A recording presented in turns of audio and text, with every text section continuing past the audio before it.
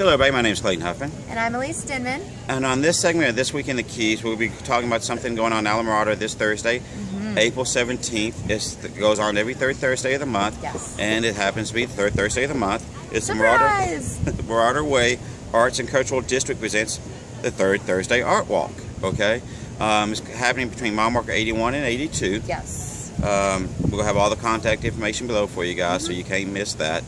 It's going to be a great event for everybody. It's going to be a great art action. There's going to be national and local artists. We're going to have a bunch of features from different galleries around the area. There's going to be culinary arts, which I'm thinking is going to be some pretty fancy food, and live music. Live music, free admission. Yes. Okay, it's going on from 6 to 9.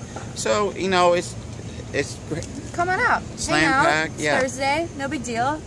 Get a little fancy. It's going to have art. what, local artisans going to be there, so it's going to be Yes. local artists. So you're showing support for your community by going out Absolutely. there. All the galleries, like I think Redbone Gallery is going to be out there. Gallery Morada.